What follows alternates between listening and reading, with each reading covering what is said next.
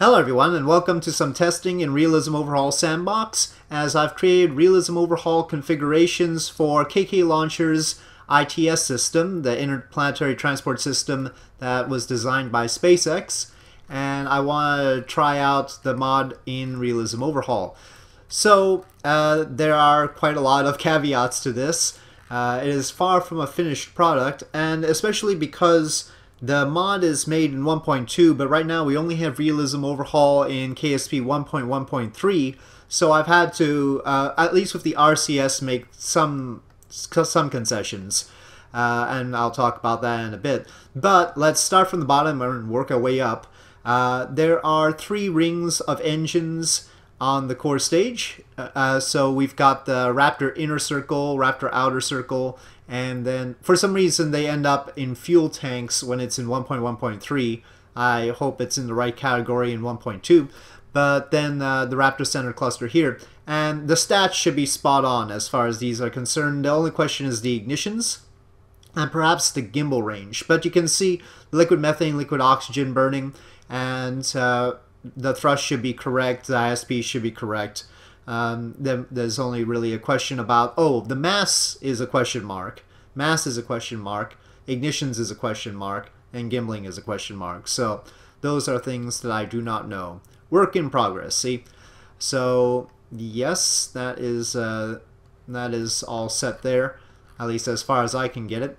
The fuel tank I have loaded with as much fuel as I thought would be reasonable. It's 3 minutes and 2 seconds worth of fuel given the engines, and we do have a little smart part on that I slapped on, which will reserve 10% of the fuel for return and landing, though we're not going to test the landing part just yet. I just want to make sure it all gets to orbit. But methane and oxygen in the proper mix. The way I determined how much to put in was, well, it was supposed to be 10,500 tons altogether. And so I put in as much as I could while maintaining a decent sea level thrust to weight ratio. So that's how we got to 10,035. Technically, some documents say that it only has gross mass, the tank has a gross mass of 6,750 tons. Right now we're at about 750 tons more than that, but we're still under the specified maximum liftoff mass, so I think we're all right. I forget how many grid fins there are. I think there might have been 3. I put 4. We have RCS ports here, and so I've configured the RCS ports to use methane and oxygen. They have a burn thrust of 4.0, and I've decided to give them 316 vacuum ISP, though it's probably much less than that, since I think it just shoots out gaseous methane and oxygen and not actually igniting them. But it'd be really helpful to have higher thrust and higher ISP on these, though they'll never get anything particularly good at, well, I don't know, maybe their sea level is better. Right now I've got it configured as if it was a vacuum engine, but maybe their sea level is doable. So we've got that, and the thing about that is, in 1.1.3 you'd have to actually edit the original configurations in order to get the RCS to work properly, because RCS works differently in 1.2. It's got the nice little puffs and all, right? In 1.1.3 it didn't work the same way, and so I can't do that from an external configuration to change that, or at least I don't think I can. I'll toy around with that in the config files, but if you use the configuration in 1.2 there's no problem. It's only in 1.1.3 that the RCS might be a little bit of a problem. Anyway, the inner stage actually has a controller on it, so that's handy if you want to try and return stuff. Though I don't think it's going to be remote tech compatible. I'll add a remote tech compatibility thing on it eventually. Yeah, right now I did add a remote tech compatibility for the ship, just not for this part. Okay, so we take that off and we see 3 Raptor sea level engines properly configured and 6 Raptor vacuum engines, no gimbling. The only ones that gimbal are the center ones. I had to put these little cylinders here to extend them out. Actually, one of the problems with the ship portion is it's got 100 seats, so it's a little bit hard to do this when you have KIS in here. It is produced by Kerbal Inventory System. What I wanted to do was actually on these these tanks, yeah. I want to turn them black so that they don't show up so much. Yeah. So now it's not quite so obvious. Alright, there are little body flaps here. Now the way they work is either they're basically air brakes. That's not quite what I think I want from body flaps, but I'll take it for now. In particular, I mean, it's mainly I feel it's supposed to help with maintaining pitch, but like I said, I'll take it for now. Especially because there's no way this is going to survive re-entry anyway. The reason it won't survive re-entry is because it's not balanced. You see, this whole thing is one part, and so since it's all one part, eventually it's going to want to go the wrong way. It's going to want to go tail first instead of front first through the atmosphere. I made sure that there's 1,950 tons of fuel, which is what it was advertised to be. So we take those out. Okay, well, right now we have 468 tons here displayed, but what you don't see listed here, if I could get this darn thing, come on, okay. What you don't see is that I've put 300 tons of lead ballast. So the empty mass of this is 168 tons. The unfortunate part is that 168 tons ends up in the center. Or somewhat offset depending on how that is in the script. So in the configuration, I think it does have a small center mass offset, but it's not the right amount to counterbalance everything for Realism Overhaul. So I'll have to tweak that. But the point is that for the real ITS, it's going to need to shift the center of mass during the whole thing. It'll have the center of mass in one place while it's going through the atmosphere on re-entry, and then for landing it has to move the center of mass back so that it lands on its tail, right? It does have the lander legs, so this thing has fortunately you don't have this long dialogue when you're actually on a mission. That's just right now. But anyway, lower legs, it has lander legs thanks to KK. KartoffelKuchen has produced this particular model. So we've got landing legs. But yeah, I need some way of moving the center of mass. Also, I need some way of sneaking in more food, water, and oxygen, because right now we don't have enough for 100 people. With 100 people, it'll only have enough for 4 hours. The thing to solve all this is if this forward portion could be a different part than the rest of this. If this forward portion was a different part, I could sneak some mass over here, perhaps some lead even, but you know, just food, water, and oxygen might do the trick, in order to keep it oriented properly, and then move that mass back when necessary. Also, the tank in here is currently configured as balloon cryo, which can take certain things, but it can't take food, water, and oxygen. You need a service module tank to put the food, water, and oxygen in, or a life support tank. And I could configure this forward portion as one of those tanks, the service module or life support, and leave this as balloon cryo. We need balloon cryo because that's the only thing that comes close to simulating the lightweight tanks that SpaceX will actually use. So yeah, not much of an option there. Anyway, other than that, this is basically 300 tons of cargo, 168 tons of structure, and then 1,950 tons of fuel, which is what it's supposed to be. So that's good. And so we can simulate bringing the cargo up like that. Alright, so that's how the numbers work. So what are the problems with this? Well, I'll talk about that on the way up. For now, we'll save and launch. Okay, so here we are, and thankfully the mod makes it easy on me because the scale of it is correct already. I think you can tell. Yeah, so I didn't need to rescale it. Rescaling parts and moving around the the attachment nodes is the most annoying part of trying to configure something for Realism Overhaul, as far as I can tell. So I've already got a launch script, and it's the same launch script that I used for my ITS video. You know, when I made the ITS, you know, my feeble attempt to make one, I made the rocket profile video on it, and I had the KOS script for that. So I'm just going to use the same script. In theory, it should work just fine. Maybe it won't be the most efficient profile, but hey. So let's have it do its thing, and along the way I get to talk. So the only engines that gimbal are the center cluster of 7, by the way. And we have a delay in ignition, and it sort of ignites in stages. It ignites the center first and then the outsides. So I need to figure out real plumes, because we don't have real plume configurations for these engines just yet. So I'll try and take a look at that. Things that the mod are missing are the solar panels, those distinctive solar panels that it has, and also docking port. So right now we can't refuel this using a tanker. Not that we have a tank. Well, I could have configured this as a tanker version, but right now it's configured strictly as the ITS ship version. For the tanker version, I would have to add more fuel to it, but I've left some room in the tank for additional stuff, so for like the lead ballast. So we could put more fuel in it and just use this model if we have a docking port. Of course, you could slap a docking port on it yourself if you'd like.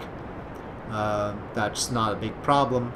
Though you'll have to make sure you'll somehow extend the docking port out.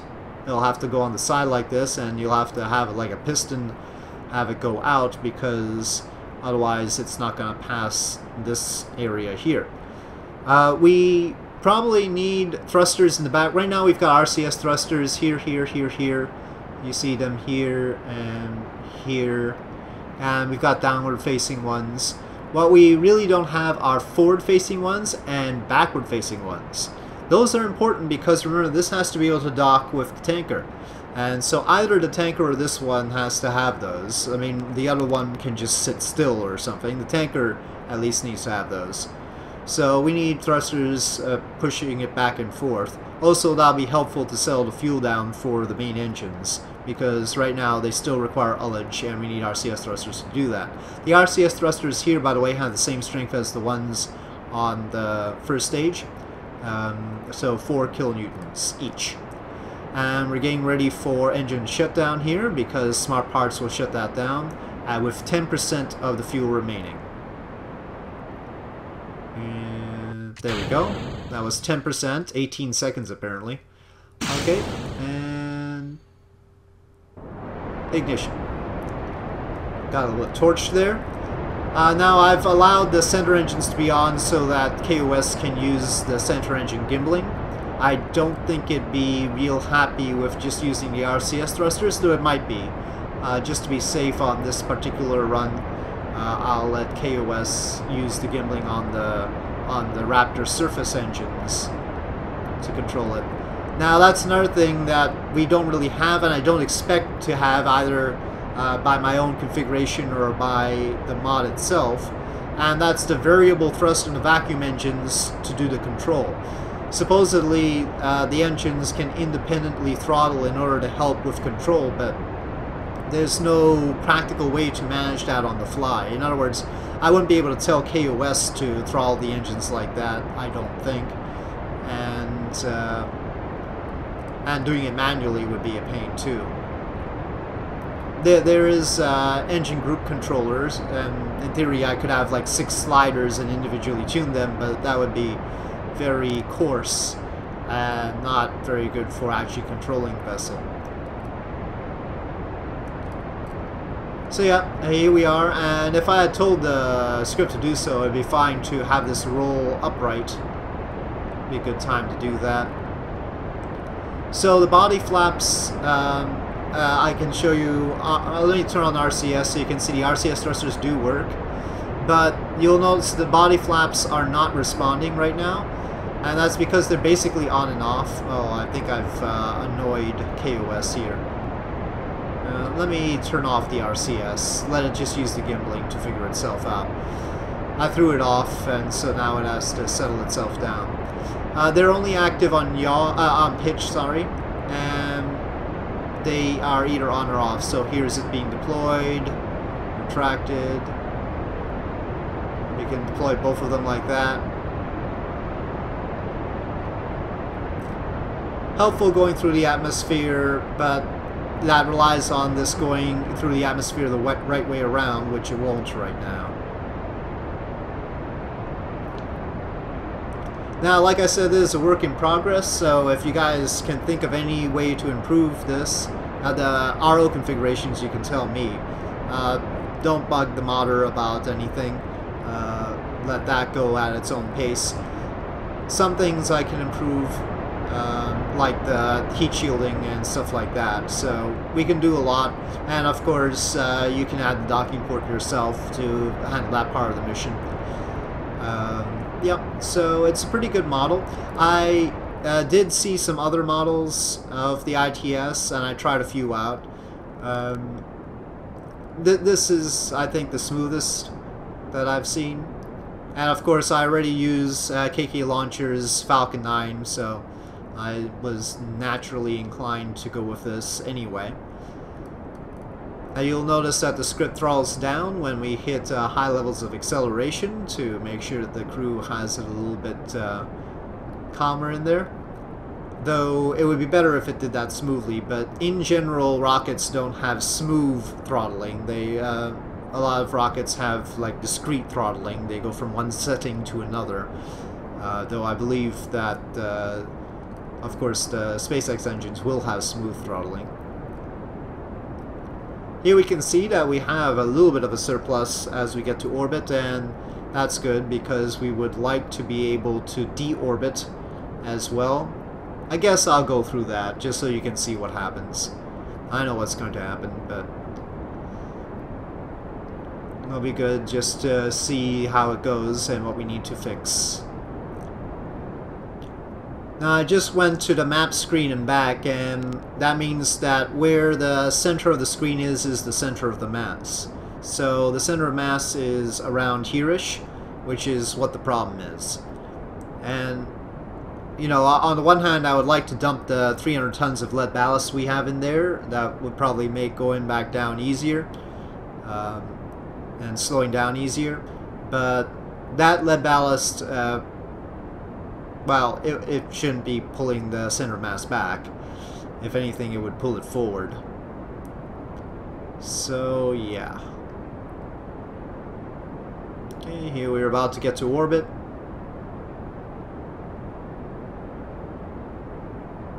And there we have it, engine shutdown, 288 by 234.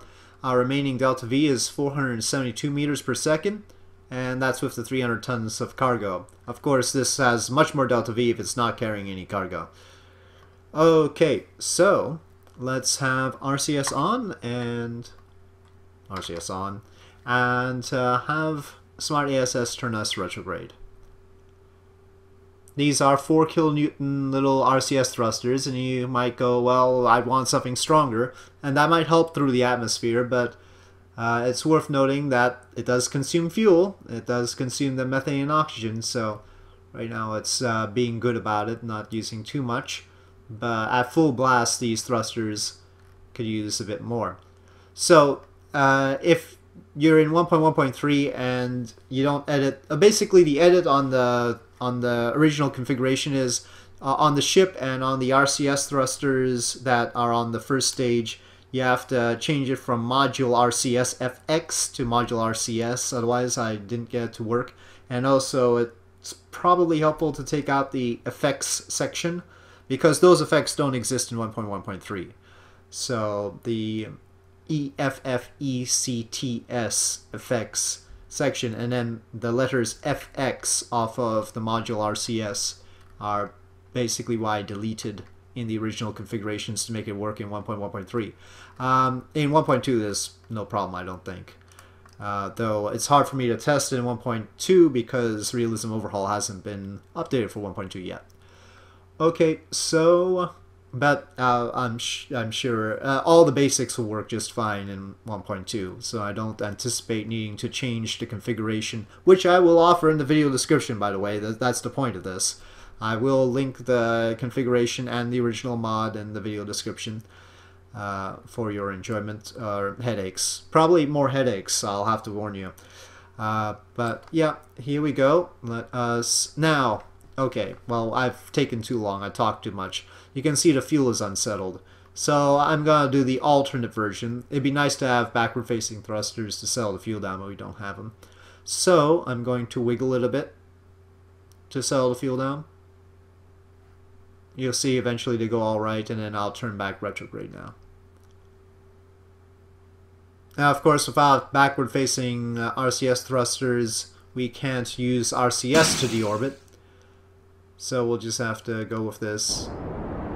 I should probably turn off the center engines, but anyway, there we go. It doesn't take too much to deorbit. Go back prograde.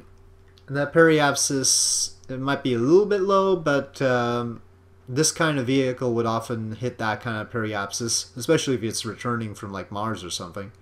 So, I mean, there's hardly anything like the severity of a Mars return.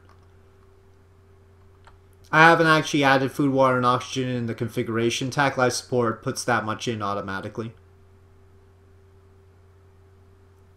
And like I said, you can't really add it to the system manually if you want to have cryogenic tanks in the back, because those tanks don't have space for food, water, and oxygen. TAC life support happens to create its own little food, water, and oxygen categories automatically. I guess I could add those in, but it'd be nice to be able to place them somewhere definite. There is, I don't believe there is a descent mode or something like that that could help us here. That would shift the center of mass.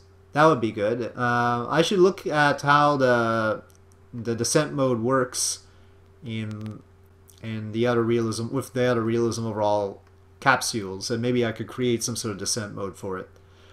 Okay, well, let's try and hold shuttle-like re-entry posture.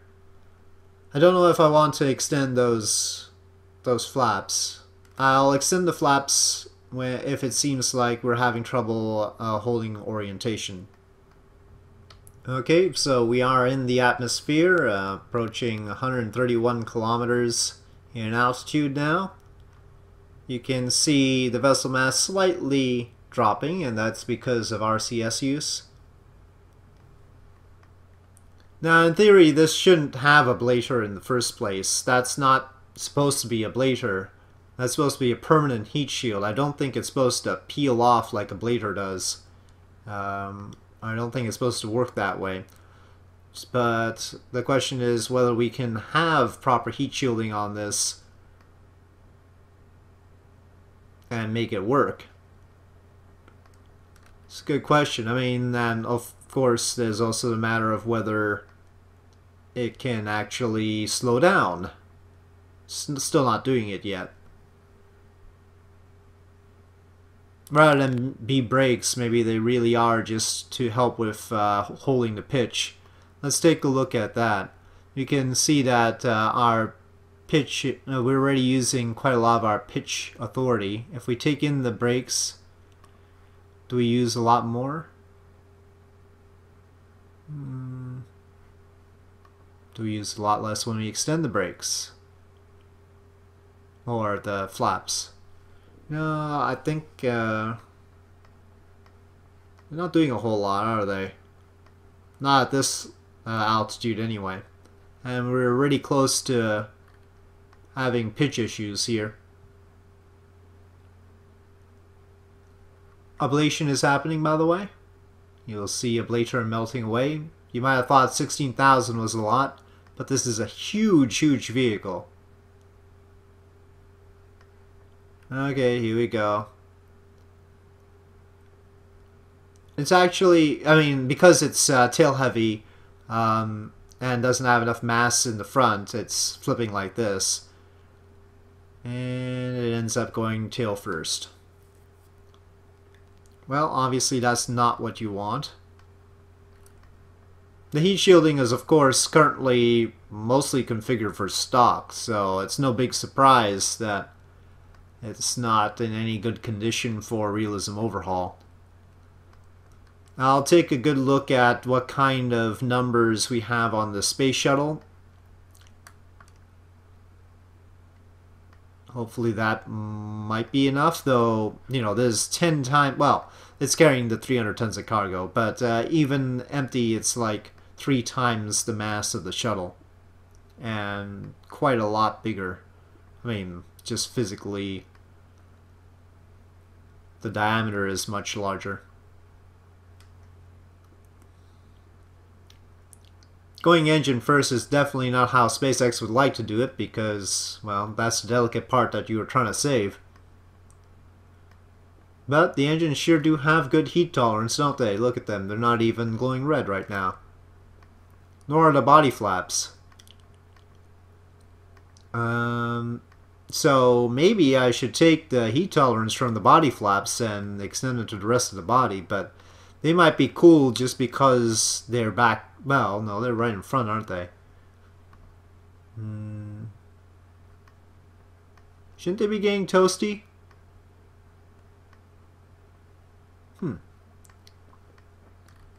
Yeah, I think it might be a good start to copy the heat tolerance off of the body flaps, huh? Still, the engines and these body flaps seem to be all right. They're not glowing red or anything. Wonder if they'll survive if the rest of it blows up.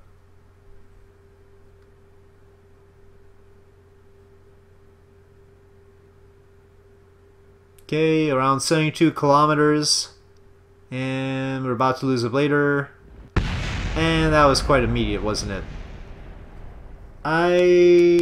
Well, there are bits, but they got catapulted. I think those are the engines and the body flaps, but they're leaving the scene at high speed. I wonder, can we see them? I don't know if we can jump to them. No, I mean it's in the atmosphere. I don't think we can actually jump to them, but yeah, they've been launched a bit. Okay, so yes, still a work in progress, but I'll link the RO configuration if you want to try it, since everybody always asks me for these things, and I'll continue to work on it and update the file as necessary. Alright, so thank you for watching. I hope you enjoyed this video. If you did enjoy this video, please do press like. If you have any comments or suggestions, please leave them in the comment section below, and I'll see you next time.